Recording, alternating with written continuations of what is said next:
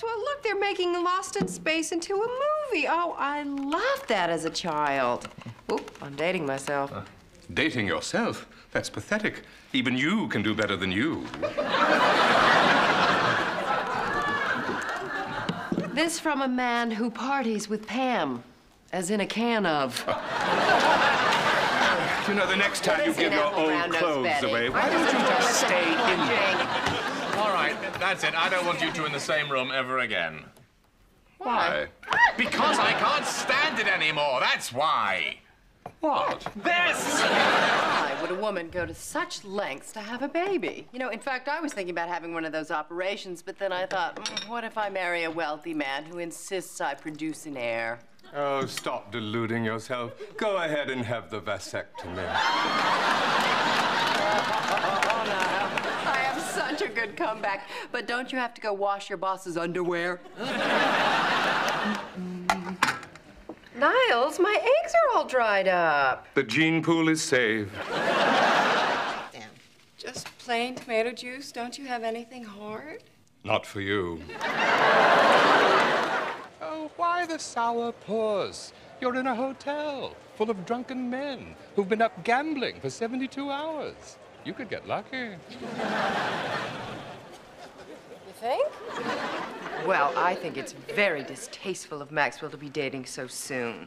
Isn't a decade the standard period of mourning? Die and let's find out. Perhaps what you smelled in your apartment was the stench of your decaying youth. You know, Niles, I learned something at the place. If 220 volts of electricity can't hurt me, 300 pounds of Butler sure can't. Are you happy to have your little friend home? No, it's all right.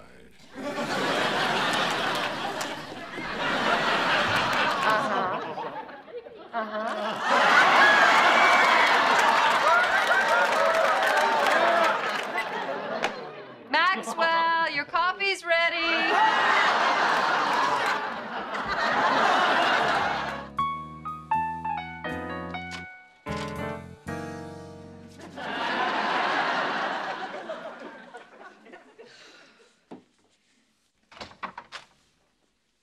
Maxwell, darling, is that you?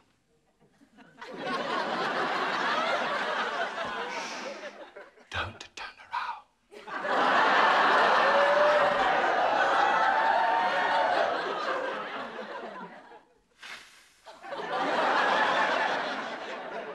I'm yours. Tell me what you want me to do.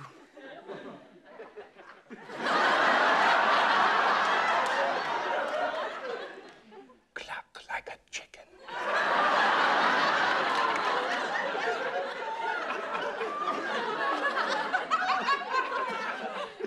What?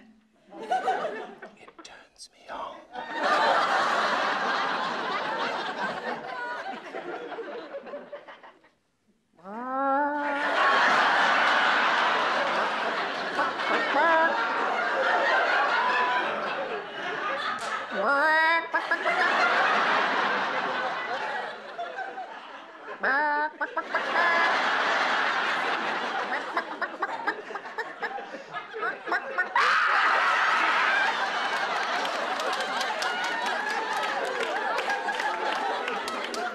Mr. Sheffield's been delayed. Did you think I was him? If you tell anyone about this. Oh, I'd never do that. We need the eggs. No, Miss Babcock. With Mr. Sheffield and Miss Fine doing so well, no one would fault you if you went back to the asylum for a little jolt. Actually, Niles, I think I'm handling it very well. What? I'm just responding to what you said. I didn't say a word. What do you mean you didn't say anything? I distinctly heard you say something about the asylum. Are you insinuating that I am in some way...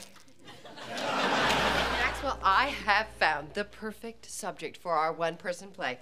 Your sex life. Oh, Niles, I didn't recognize you. Wait, stand in Maxwell's shadow. Cece, for heaven's sake, she's going into surgery. Look, you go on, I'll catch you up later. I can't show up without an escort. Why don't you just inflate one like you usually do? What do I have to do to get you to sell me your car? Well, it's a little embarrassing. But would you consider being a workout partner for someone who's trying to get back to a size 4? Back to implies she was there once. What would I have to do? Well, all you'd have to do is hold her legs while she does sit-ups, spot her when she does squats, blot the perspiration from her cleavage. Oh, I could handle that. It's a deal. I hope it'll be as much fun for you as it is for me. First thing, could you help me get into this? What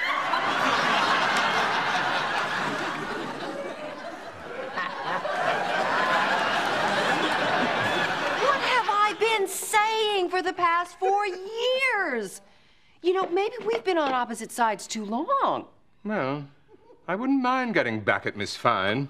And we are just the team to do it. All right, from now on, it's you and me, Babcock. Oh. You know, Niles, this is the best cup of coffee you've ever made. Well, in honor of our new alliance, I must confess, this is the first time I've ever put it in a clean cup. Doesn't give a rat's patootie if I know the kids' names. He cares about his name. Oh, you've still got a shot. Why else would he ask you to look after Sydney?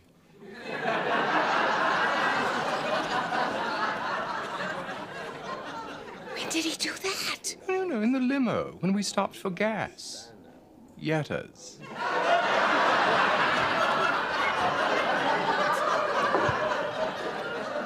Well, where is he? Oh, dear, I thought he was with you. Sydney! Sydney! What is this unnatural obsession Maxwell has with his children? I can count the number of days I spent with my father on one hand. 7? You know, it's funny. Thank you very much. No, I mean the fact that I'm really rich and you're cleaning toilets in a suit, a tie, and rubber gloves. Well, you got me that time.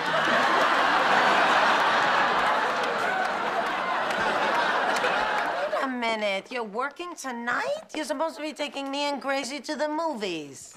Daddy, fine, isn't that your job? Maxwell will go insane if he has to see The Hunchback one more time. Then why don't you quit? Oh, Niles. Dear, sweet, overcompensating for his little spatula, Niles. Good morning, Niles. Mm-hmm. Oh, thank you. I am famished. Napkin? Well, well, no barbs, no wisecracks. Niles, have you been taking butler lessons? I'm lulling you into a false sense of security. Where's Maxwell? He's gone upstairs to discuss with Miss Fine the possibility of having sex in her room. Oh, there you are. Where did you disappear tonight? Well, I did what Maxwell said. Apparently, I'm the only one who cares about his kids. What are you talking about? Margaret took the children for ice cream. I'm tired. It's no wonder with all that running you did, Sydney. He kept trying to get away from me to go into George of the Jungle, but I got him. Oh, my God, you insane woman. You've kidnapped someone's child. What? There is no Sydney. I made him up, you lunatic. Oh, my God, we're going to prison. I stole someone's child? Oh. I thought you were trying to help me. Oh, you baboon. Why would I help you? Oh, no, this is all my fault. I've got to call that theater. Okay, you can go. Here's 10 for you and 10 for you. But you promised us 50. And if you'd remembered the part about needing your insulin, you'd be getting 50. Maxwell, I adore children. It's a natural thing, a female thing. I hear some females eat their young. Miss Fine, we traced your original rash to a food allergen. Have you recently had any gourds? pumpkin squash. No. Wasn't it any of that chicken you made, Niles, last night, was it? Oh, of course not. That was just roast chicken with sage. Sage? I am allergic to sage. Oh, really? I thought time was your enemy. Oh, my God, Nanny Fine. Don't tell me you're wearing that cheap, tacky dress to meet Richard Porter's oldest friend. I would be caught dead in that dress. You'd have to be dead 6 months to fit into it. I would say then I'm glad you're here because I really need a woman to talk to. Well, aren't you going to say anything? What? You mean because she said that you thought I was going to say something about you not being a woman? That is beneath me, sir.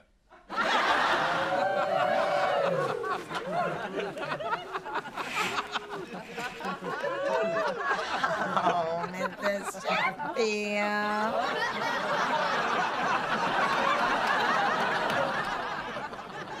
Niles, oh, I'm so glad you're awake. How are you feeling? Is there anything I can get for you? Well, I would like another pillow. Of course. Me marry you, please. You are a pathetic excuse for a man. Ditto. Dog, help me! Relax, Miss. Fine, we'll get it on. Oh, Mr. Sheffield, I'm so hot! I can't do this standing up.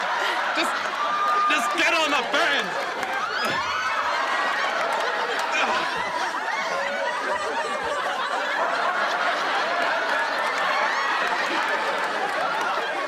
If you let me tell Miss Babcock about this, I'll work free for a year. I just could not get out of bed this morning. Oh, someone leave a big rock on your coffin again.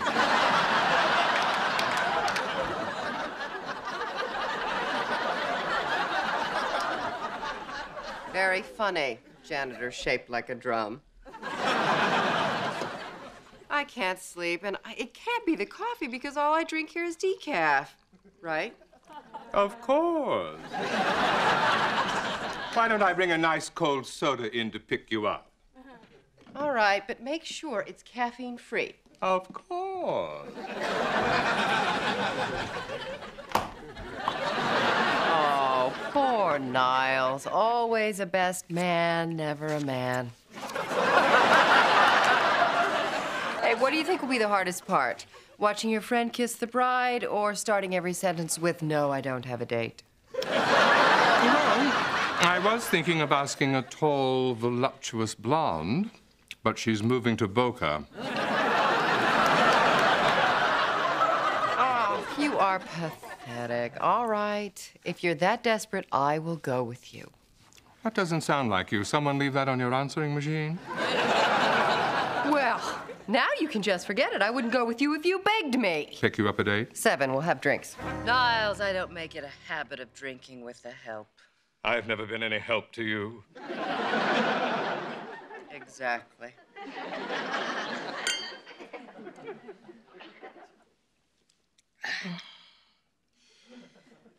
So tell me, Rochester, what'd you do to kill a day before I came along? Well, truth be told, my life was a little empty. But now I have a hobby. I loathe you. I despise you. Servant. Trollop. Bellboy. Brunette.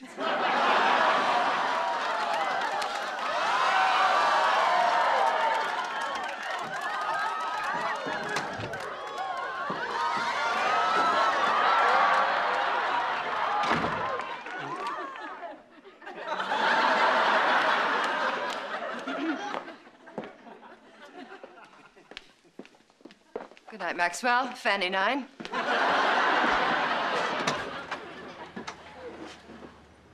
Swine. Chicken.